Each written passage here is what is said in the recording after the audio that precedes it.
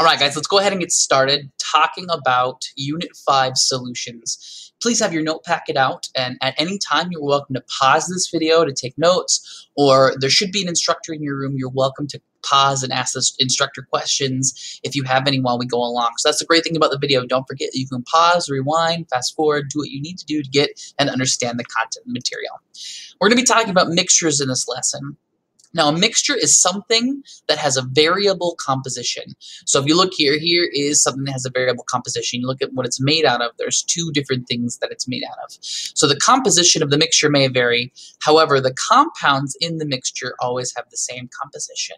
So you can see here that there's a bunch of green particles and there's a bunch of orange particles here. Now, there are three types of mixtures you need to know about. There's homogeneous mixtures, or mixtures that have the same appearance and composition throughout. Think about the term homo and where you've heard it before. Homo means the same. Hetero, on the other hand, means different, and heterogeneous mixtures are ones that contain regions that have different properties from other regions. And finally, there are pure substances, which always have the same composition. Now, I'll go more in depth on these individually. So homogeneous mixtures are the ones that have the appearance and composition that is the same throughout. If you look over here on the right, here's kind of a good image of a homogeneous mixture. Now, that doesn't really look like the composition's the same. It doesn't really look very even, but it is. I mean, life isn't perfect. You're going to have mixtures that are going to be a little scattered like this, but as long as the mixture is uniform throughout. You can see these blue particles kind of are uniformly placed throughout. We have the yellow particles are uniformly the same composition throughout. I'd be getting about the same amount of blue and yellow down here as I would up here. So that's a homogeneous mixture. A couple examples of homogeneous mixtures are alloys. And now an alloy is a mixture of metals like brass. Another type of homogeneous mixture is a solution such as air. Air, I mean, if you look at air, air is made up of oxygen and many things that are combined together pretty evenly or homogeneously throughout, and therefore they are a homogeneous mixture. The other type of mixture is heterogeneous, hetero again meaning different. So heterogeneous mixtures contain regions that have different properties from other regions. So here's an example of a heterogeneous mixture. You can see that it's not really spread evenly between the purple and the green kind of clumped to the lower left, the purple clumped to the upper right. There's definite regions here, and these regions have different properties from one another. Finally, pure substances. Now, pure substances, they always have the same composition. Sometimes I don't think of pure substances as mixtures, but they kind of tell us what a mixture almost tends to be. So pure substances are either purely elements, purely compounds, or purely molecules. So if you look down here, here's a couple examples of pure substances. So right here, this is a pure substance of the green particle. Here's a pure substance of the purple particle. Now, if you were to mix those two things together, if you mix pure substances together, you get something like this heterogeneous mixture here. Water is a good example of a pure substance, and we're talking about pure water, water that's just purely H2O particles. So if it's just H2O particles that exist inside like a beaker or a cup, that's a pure substance. It's purely made of water, of a water compound or a water molecule. Air, we just talked about how air is a mixture. You can separate that mixture into pure substance. So it's almost like working backwards. We have our mixture, and you can separate that air mixture into things such as oxygen and nitrogen. So mixtures can be separated into their individual pure substances. So here's a great example. This isn't in your notes, but you can kind of draw it off to the side if you want. 3 of these are pure substances. A, B, and C are pure substances. A is, if you were to almost think of this as looking down into a beaker, this is a beaker full of just one type of atom. So these are atoms of an element, and this is a pure substance.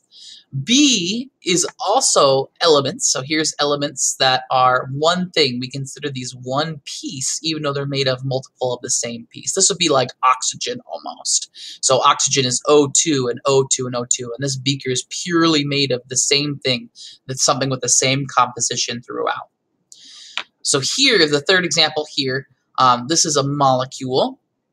And this molecule, you can see it's repeating itself multiple times. So this beaker has the same molecule in it multiple times. So this is also a pure substance because it always has the same composition in it.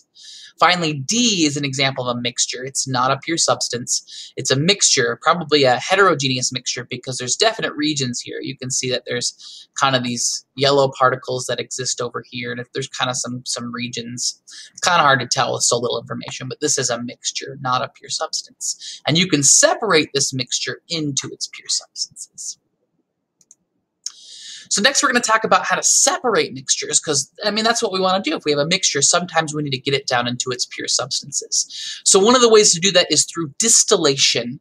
Now, distillation is a method for separating the components of a mixture by using the physical property of boiling points. So here's an example of a distillation apparatus where you usually take your liquid, your solution, your liquid mixture that you're trying to separate, and you heat it up.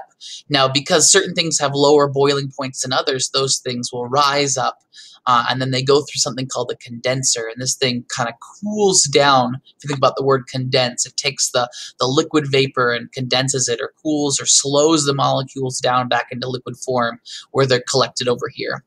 A great example of this is the distillation of crude oil.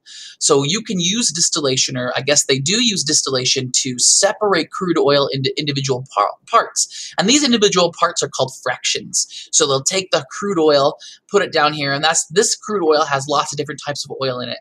But when they boil it or get it really hot, they can separate it based on the different boiling points. They can separate out the diesel and the kerosene and the gasoline and the different types of bottled refinery gases. And it just all depends on the different boiling points. Some of them have lower boiling points than others.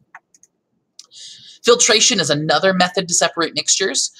This method is a method for separating the components of a mixture containing a solid and a liquid. So if you have a solid and a liquid, right, a mixture of water and sand per se, what you can do is use some filter paper. So this is kind of a close-up picture of what filter paper actually looks like, kind of a diagram per se.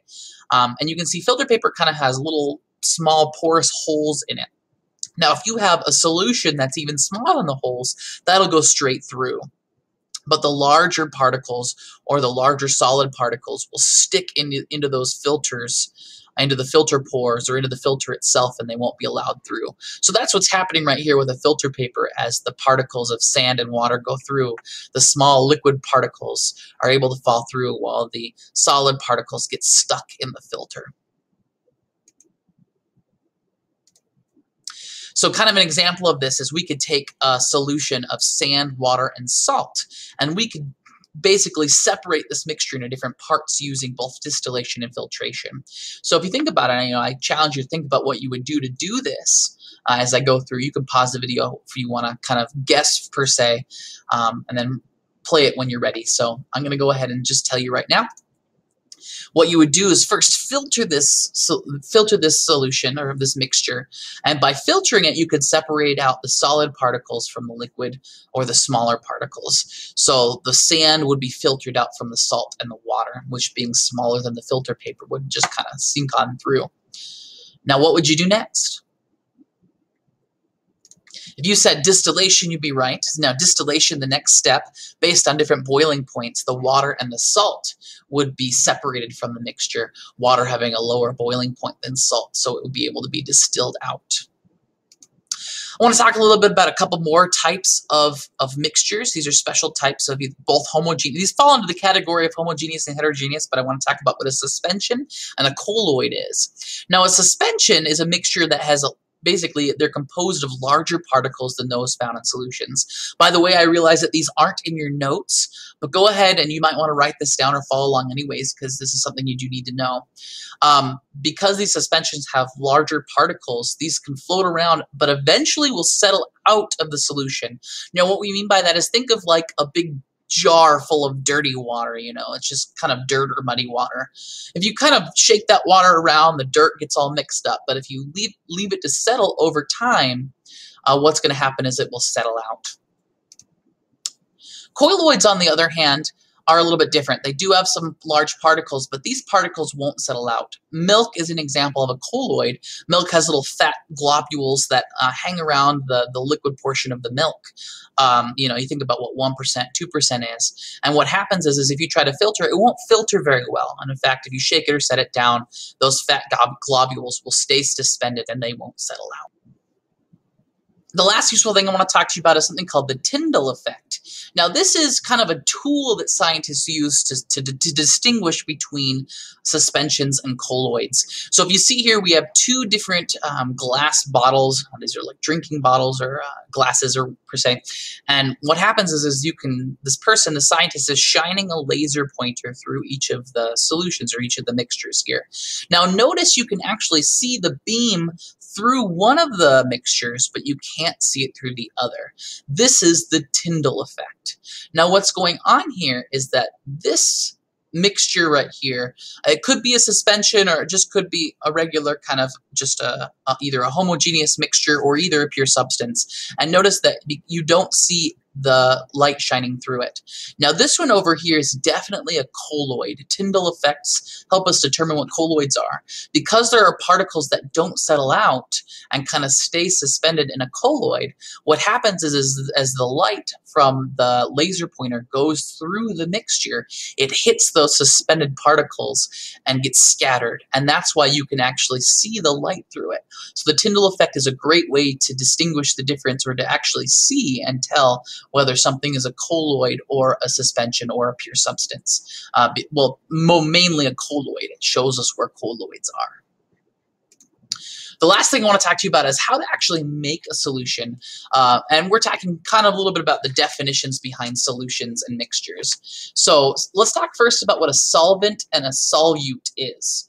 So a solvent is a material that the compound is dissolved into, usually water. So the solvent is usually the thing that what you want to mix is being dissolved in. So here we have our solvent.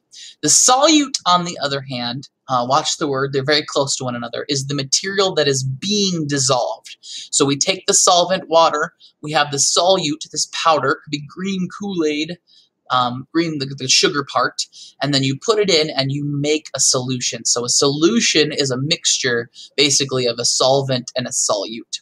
Now, when describing solutions, the compound that is present in the largest amount is the solvent. So like we said here, usually water. And the other components, and it could be more than one, are the solutes. So that's how you kind of distinguish between the two. Let's talk about dissolving a little bit. So when you dissolve material, so when material dissolves in another, what's happening there, the reason that's happening, it's a function of their electrical attractions. So you might have talked about how certain particles, molecules per se, have partially positive or partially negative ends. And these partially positive, partially negative ends, or polarity of these particles, cause them to be electrically attracted to the solute. So the solvent is electrically attracted even slightly to the solvent. So chemical reaction is not taking place when things are dissolving. It's a common mistake students think are happening because, particles are being taken apart. They think that a chemical reaction is taking place, but it's actually not taking place. Because you're not forming something new, per se, there's no chemical reaction there. So the stronger the electrical attraction, the easier it is to dissolve something. That's why certain things are able to dissolve faster or better in other things, and it usually deals with the electrical attraction. So just to give you an idea of what I'm talking about here we have kind of dissolving over time. So in this first speaker here, what happened is somebody threw some salt inside water. So you can see here, here's our salt particle, the sodium chloride cube right here at the bottom, and water is up here. Now if you look here, water actually is polar. It has a partially positive end and a partially negative end. It doesn't necessarily have a full-on charge, but it does have a partial charge. Now, each end of the partial charge will be attracted to each part of the sodium and the chloride ions. Sodium being positively charged, chlorine being negatively charged. So even though the compound itself has no charge, each piece, each ion in there is partially charged. So literally what's happening is as the water molecule is coming and kind of tearing and pulling apart piece by piece the ionic compound of sodium chloride. So that's what's happening here. And eventually it's all dissolved. So it all deals with that electrical attraction and kind of pulling it apart. Now, not everything can get dissolved. Now, I don't know if you've ever had hot chocolate before, but I don't know if you've ever been like me and you just love hot chocolate. So you go to make hot chocolate, you get the water, you boil the water, put it in the microwave, and you think, I want this to be really chocolatey. So if you've ever done what I've done and you've just taken scoopfuls and scoopfuls and scoopfuls of that chocolate cocoa mix and tossed it in your drink into the water, again, that's a solvent. The water's a solvent. The cocoa mix is the solute. Toss it in there, you mix it, mix it, mix it. Sometimes there becomes a point where you can't mix in it anymore cocoa mix. And in fact, usually when you drink it and you get down to the bottom, there's kind of a gloop of undissolved cocoa. And that deals with the amount of solute. Sometimes if you have too much, there's a limit to the amount that actually gets dissolved, which we want to talk about that. So that deals with something called unsaturated versus saturated. Now, if you have an unsaturated solution, the solvent can hold more solute. You can actually put more into it. So in my analogy, that'd be like you have water and you put like a scoopful of chocolate mix in there. You can actually put more and it will all be dissolved. And that's kind of what's going on here. We have our solute, 30 grams of sodium chloride. You put it in water, and if you look in the bottom, nothing's happening. You can actually add more and it'll be fine. Saturated solution, on the other hand, you can't add any more solute because if you do, it actually won't dissolve. There's not enough electrical attraction. Everything's kind of being used up there. So if you try to put more into it, instead of becoming dissolved, it will kind of sink to the bottom. So that's where if you add too much hot cocoa and try to mix it, it won't mix anymore, and it will just kind of congeal on the bottom there like this. This is what we say is saturated. It's kind of the perfect amount. This is the exact point where it will no longer be dissolved. There are ways you can speed up dissolving time. There are 3 ways we want you to know. The first one is to stir the solution. I mean, this seems kind of obvious, but what's happening is when you stir a solution, you cause those molecules, those electrical attractions to collide more, and that they're able to meet each other more often. So that's what's going on here. The other option, you can heat up the solution. That causes the molecules also to collide faster, because what happens when you heat things up, the molecules move faster, they run around more, and they're able to do more things because they're moving faster due to the kinetic molecular theory. And finally, you could increase the surface area of your solute. And what we mean by that is literally just break it apart. Instead of tossing a huge chunk in there, if you just had one big chunk, it has a smaller surface area. But if you break it apart, you have a lot more surface area because you have a lot smaller pieces that are able to be dealt with. So that's the last way to speed up the dissolving time. That's it for the notes today. Thank you for dealing with me and your note packet. Again, if you have any questions, I recommend either watching maybe parts of this video again or seeking other resources. Don't forget, you should have an instructor in the room. You can pause the video, you can rewind, you can always ask questions. Talk with each other. Good job, guys. Keep it up.